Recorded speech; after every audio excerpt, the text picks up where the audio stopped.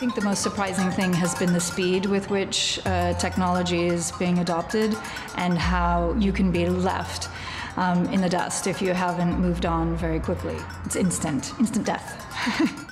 One connotation of the word fashion is this idea of renewal. You know, things are in fashion, things are out of fashion.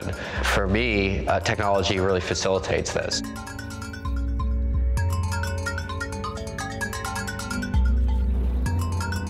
I feel like we're going through a tremendous turnaround from humans being kind of asleep to being awake.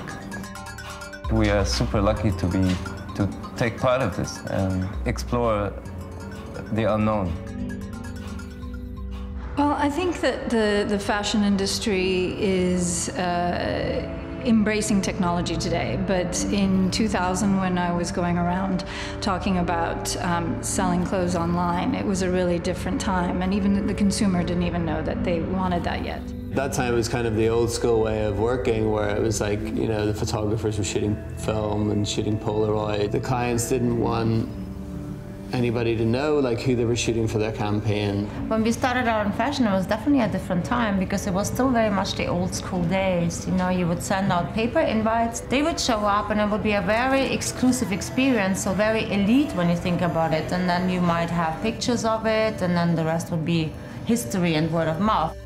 And now, like, everything's completely changed, where sometimes you're on set and it's literally like everybody's Instagramming, everybody's tweeting, there's paparazzi there's, you know, and it's almost like the photo shoot itself becomes like a media event. I mean, to the new model that just started today, I will tell them, like, get a Twitter account, Instagram, get everything in your name and just start talking about what you do.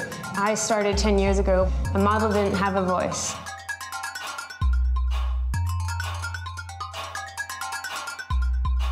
The biggest barrier wasn't so much the fact that I had to convince anyone about technology. I think people were excited at the time. It was more about brand and about protecting brand value and prestige and that feeling of luxury.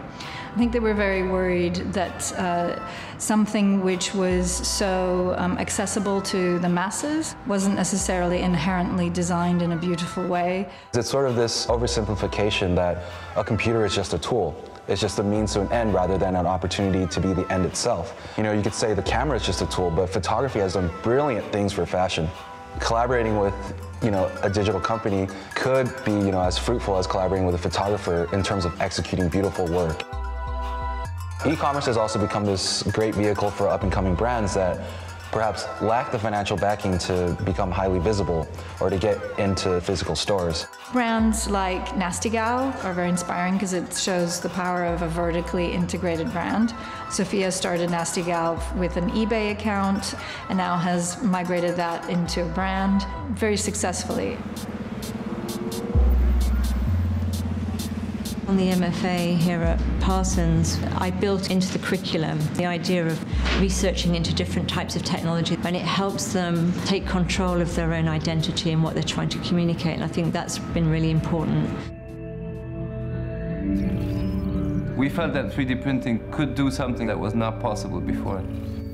Our interest was that you're able to create a structural weave that can create a shape, or you can create a flexible weave that can move in certain ways that was impossible before. This dress is a 3D printing dress. It's made of nylon 9. It definitely doesn't bend like a fabric does. When 3D printing is being able to print wool and cotton and leather and natural fibers, then we are talking. One day, if we could actually make wearable clothes from 3D printing, it will change the way we buy things. We could actually make it to our bodies instead of being like, I'm a size 0, 2, 4, 6. You, in fact, could make a dress that is to your body. Can you order something online and then print it out, and where can that go? You know, the speed at which technology is going, like how many more years will it be before we can print out a t-shirt or something very simple?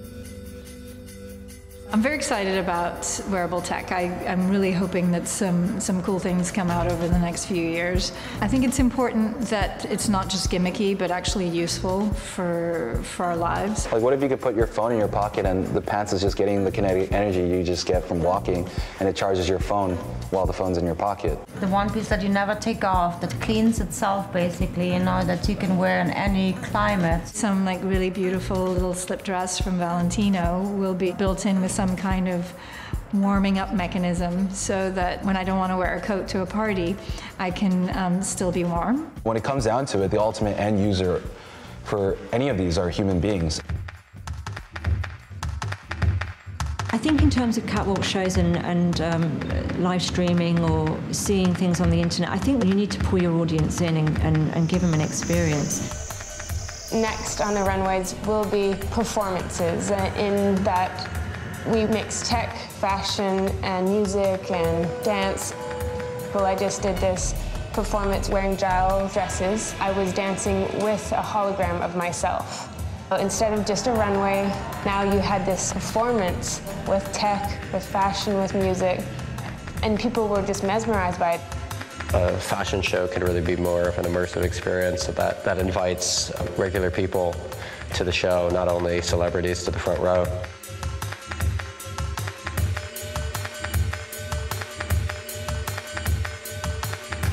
Even 10 years ago, nobody would have been able to grasp, you know, that this would be reality now. Everything that's happening is happening so fast. It's kind of mind-blowing.